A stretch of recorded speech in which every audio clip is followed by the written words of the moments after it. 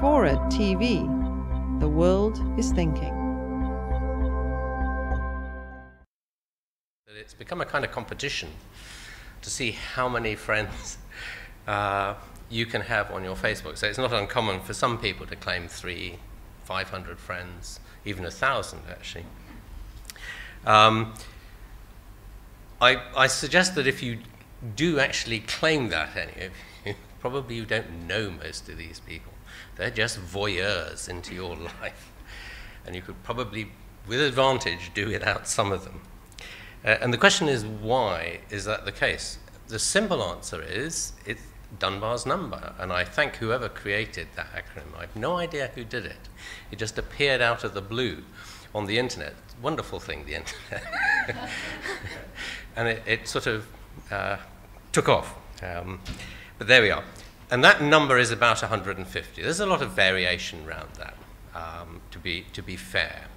And I hesitate to say where that variation lies. Some of it's due to gender differences. And I won't tell you which way it goes for fear of offending half the audience.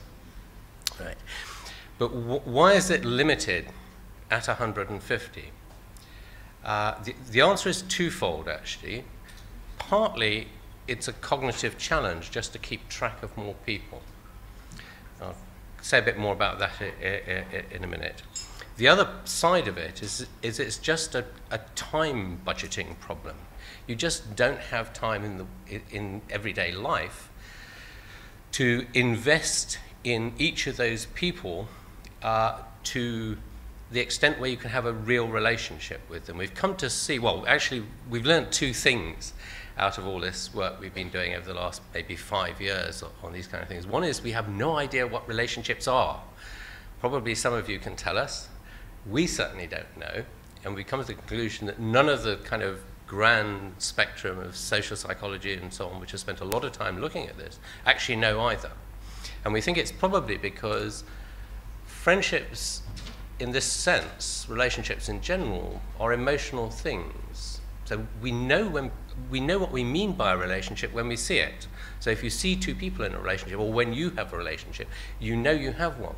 But we can't kind of verbalize it. We can't put it into words to say what it is. And I think actually that's why poets get such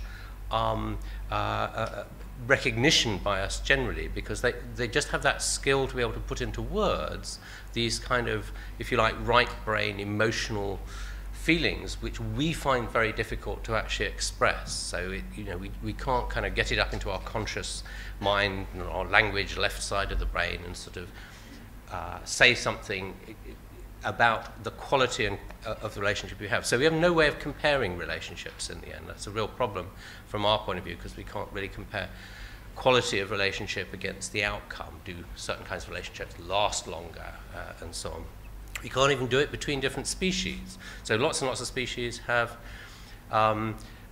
monogamous pair-bonded mating systems, but we don't know how they compare, or whether they're similar to our pair-bonded romantic relationships and so on. Okay, so that kind of cognitive side of it is sort of offset by the fact that you have to invest in relationships. You have to do stuff with people in order to build a relationship with them. And it seems as though the amount of time you need to invest is kind of proportional to the quality of the relationship. Or should I say the quality of the relationships are proportional to the amount of time you spend doing stuff with people. So if you look at the pattern of your relationships, what in this 150, as it were, what you'll find is it actually consists of a series of layers, a bit like the ripples on a pond. If you drop a pebble in the pond, if you're the pebble, if you can imagine the layers, the ripples going out are the layers of your relationships. And as you go out, you include more people, but you're including relationships at a lower quality.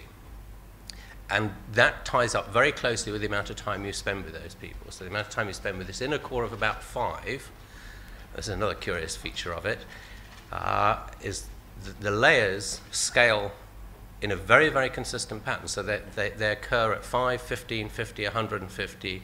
Then we know out beyond that there's a 500 and a 1500. And I might tell you, as we're in the hall of the arts here, if I can borrow that bit for the moment, Plato got the next number out. He said the ideal democracy size is 5,300. That was 350 years ago. Sorry, 350 BC. You know, we've learned nothing.